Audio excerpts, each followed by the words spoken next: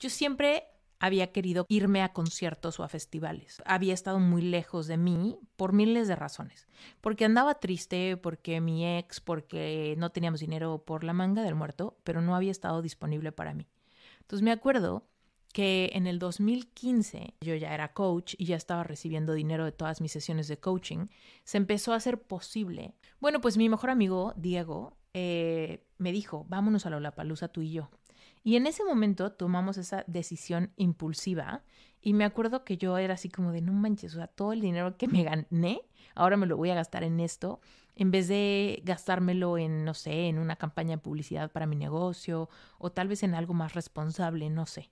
Volteé a ver mi vision board y me acuerdo que dije, siempre he querido ir a estas cosas. Si no lo hago ahorita, ¿cuándo? Y fue una decisión que tuve que tomar con un poquito de miedo y con un poquito de culpa.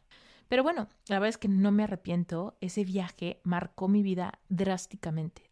Además de que la pasamos increíble, pues evidentemente ahí fue donde vi a Brent después de 12 años de no haberlo visto.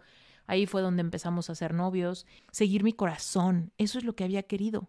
Pero créeme, fue difícil porque me estaba gastando todos mis centavos en eso.